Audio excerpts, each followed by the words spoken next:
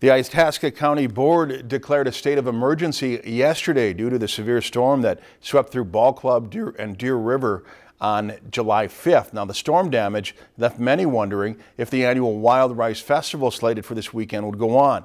But Emergency Management Director Marilyn Halverson said today that Deer River's Wild Rice Festival will go on as planned. The 68th edition of the world's largest Wild Rice Festival will run July 8th through the 10th in front of Deer River High School. If you've enjoyed this segment of Lakeland News, please consider making a tax-deductible contribution to Lakeland Public Television.